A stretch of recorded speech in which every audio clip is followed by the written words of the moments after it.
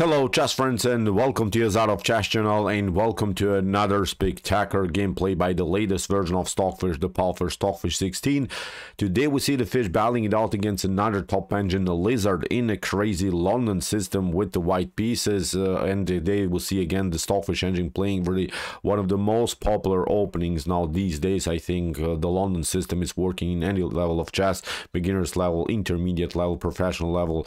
Everyone used, I think, sometimes the London system, and I think again also this game is very spectacular because it has so many cool traps, cool opening ideas, cool middle game tactics. Really one of the greatest London systems that I've seen in my life. So let's dive now into the game with the white pieces. The fish open with move d4. We have d5 by the Lizard, and now knight to f3, knight to f6, bishop to f4. We have now the London system on the board. b6, trying of course to occupy with bishop to b7 and knight to e4, the e4 square in a good way here from black's perspective. e3, normal development, bishop to b7, knight from b to d2, and now after move e6 we have knight to e5. Stockfish immediately occupies the center of the board. Bishop to d6 competing against this piece here, and now bishop to d3, the usual London system setup. So what we're trying to do is, of course, in some lines after potential calcing and bishop takes maybe e5, d takes e5 to deflect then the knight from the defense of the king, and then you could storm with many pieces, maybe with the dark square bishop, with the light square bishop, with the queen, maybe also include the knight into the game, maybe also launch a flank attack. But usually you're trying to attack this side of the board by using all of your pieces on this side of the board. What should now black do? For instance, if you try knight to e4, if you try to cement your positions also here on white side of the board, then there is a very interesting line with queen to g4, and actually white should be much better here, although you can maybe try queen to f6 to compete here. Then there is this problem, knight takes e4, d takes e4. Look at this, in some lines you can lose the game maybe immediately. Look at this, bishop to b5, you're trying to cover, knight takes e6, takes, and now maybe this one.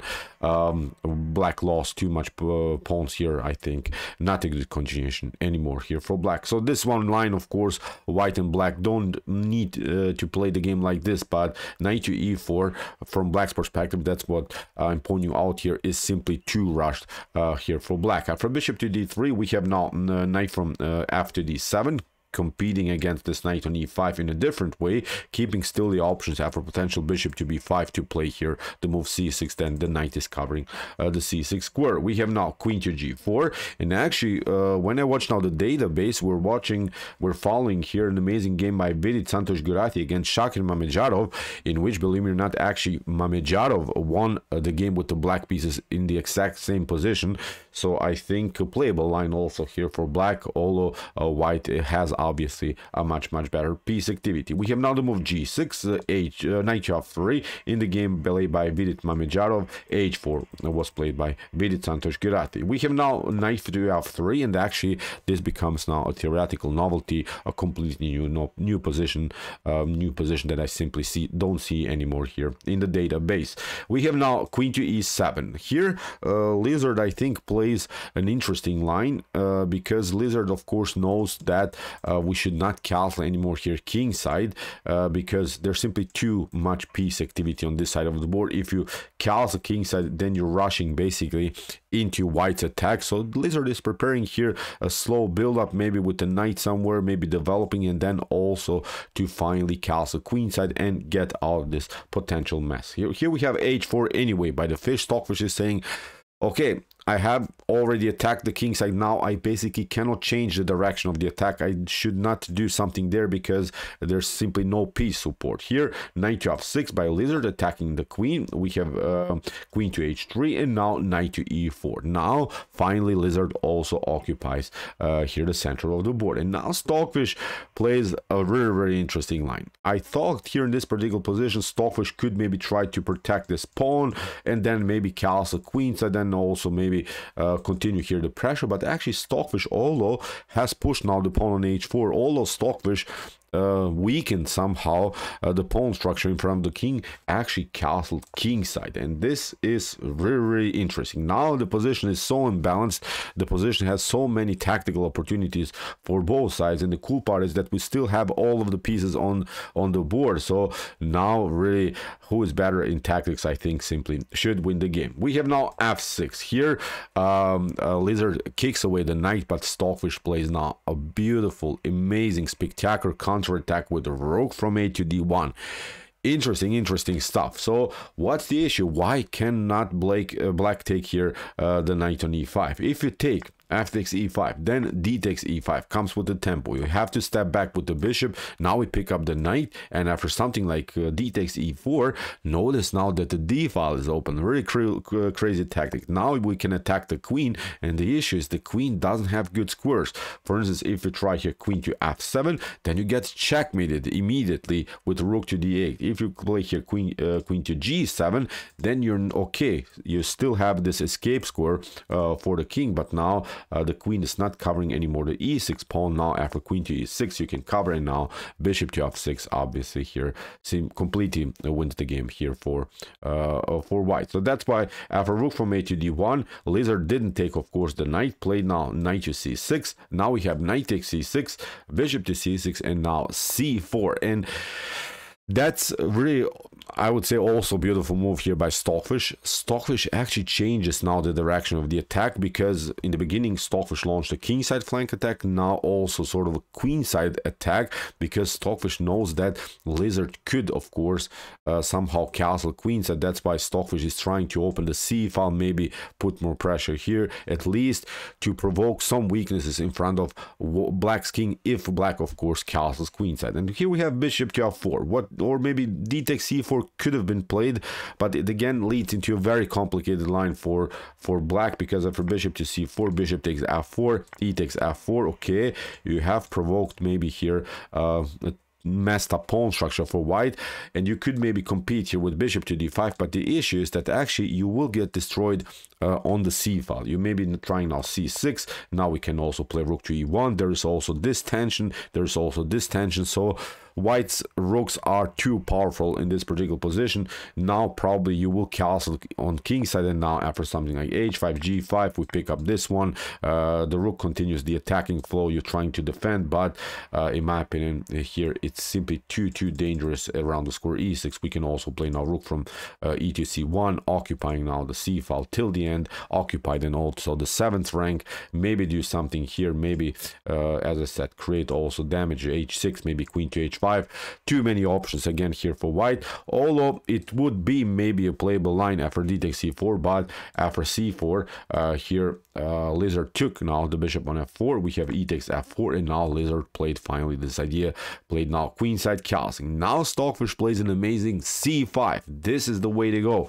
Great move, although you can take, of course, but again it provokes too many weaknesses with take, and then probably you get simply destroyed again by the activity. Maybe the rooks can be included into the game also, maybe the rook on the e file targeting still the e6 square. So again, a quite unpleasant, I would say here, again position for black. After move c5, that's why king to b8. Lizard improves now simply the position of the king, b4, supporting now the c5 pawn, and now h6. And now Lizard also says, okay, I'm searching for control play on the king side, because the queen is also lined up on the h file. So Lizard obviously is with the move g5 trying to open the h file and put more pressure here. Maybe also include this other rook into the game, maybe also put more pressure on the g file. Interesting, really opposite side attack game. We have now rook from f to e1, g5, and now an amazing move here by the fish, knight to d2. This knight is basically the best piece on the board of black, so that's why Stockfish is trying to get rid of it. What should you do?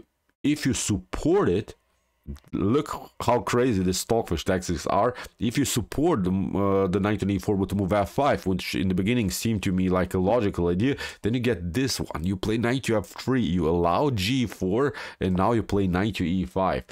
If, of course, the g takes h3 happens, then we have knight takes c6, the fork. We pick up the piece, and it's game over here for black. Black lost a piece in this tactical sequence, can resign after a couple more moves. Or maybe after move knight to d2, what here Lizard could have played this, maybe knight takes d2, but now after rook takes e6, look at this. As I said also in the middle of this video, the position could really collapse somewhere around the square e6. Then you try maybe knight to f3 to provoke some weaknesses. Then we get this rook into the game. The bishop is still blocked out. There are some options maybe with b5 c6 and similar stuff. The rook is in danger. The queen is coming into the game.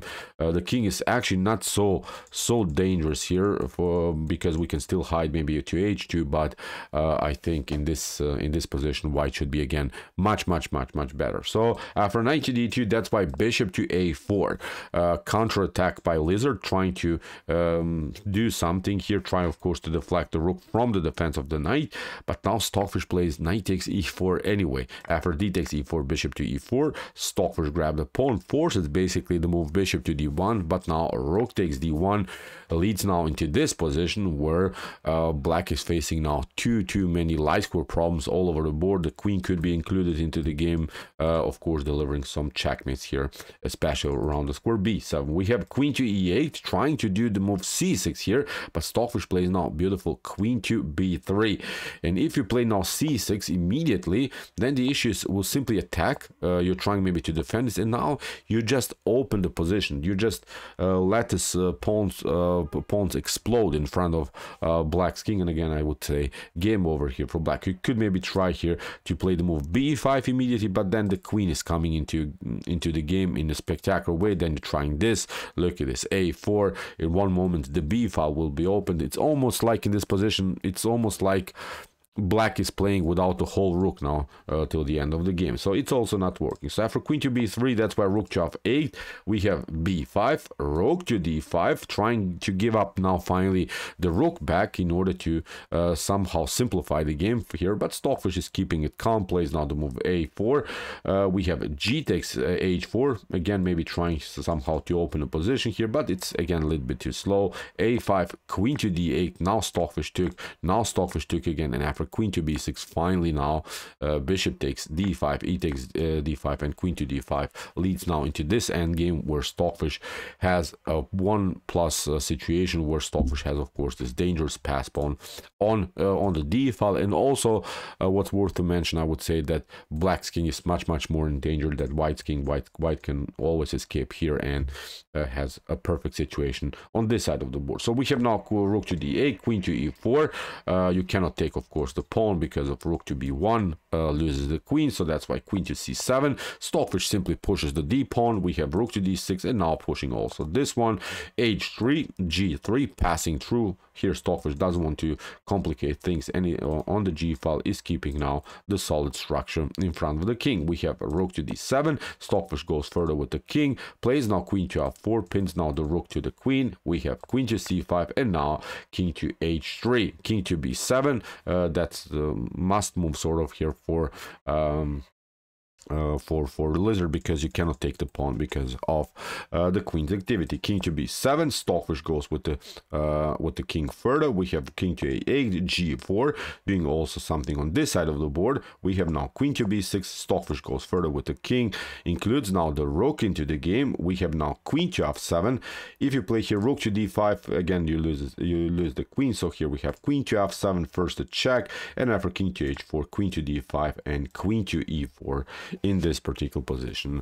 The Lizard engine resigned. So what's the issue? If you trade it off, of course, here I think we can agree this is completely winning. We'll grab this pawn and then have 3 versus 1 situation on this side of the board, so nothing can be done anymore here for the Lizard. So amazing game in the London system by the fish with the white pieces. I think this was quite instructive, especially this tactical sequence. I think was very interesting after move f6 that Lizard played here, rook to d1. This was very hard to see, hard to notice this possible tactics all over the board. So again, cool tactics, great opening theory, great changing of the direction of the attack on both both sides of the board.